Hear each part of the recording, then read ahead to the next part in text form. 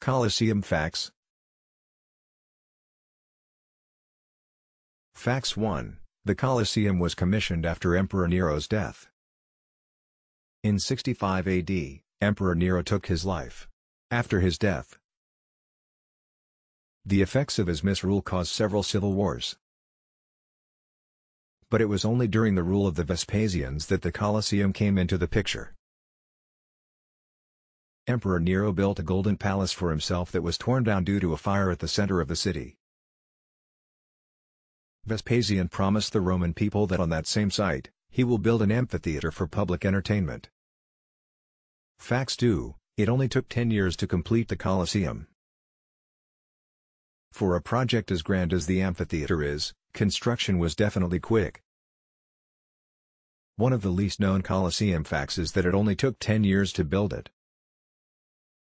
Big projects like that would take at least 2 to 3 decades, but construction for the place was only for a fraction of the usual time frame.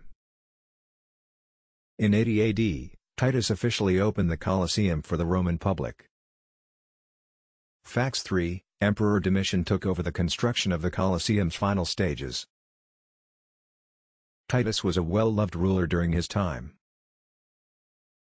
He got the Roman people's devotion through the recovery efforts he did after an eruption that destroyed Pompeii and Herculaneum. But his time must come to an end. That's why the final touches of the construction of the amphitheater fell in the hands of his successor and brother, Emperor Domitian. Facts 4. The Colosseum was unlike any other amphitheater in Rome. In the olden times, amphitheaters were dug and built between hillsides to provide enough support for the structure. But the Colosseum was different. It was a freestanding structure made from concrete and stone. This is one of those awesome Colosseum facts on the list. Facts 5. You can find the Arch of Constantine at the Colosseum. The Colosseum has a distinctive exterior.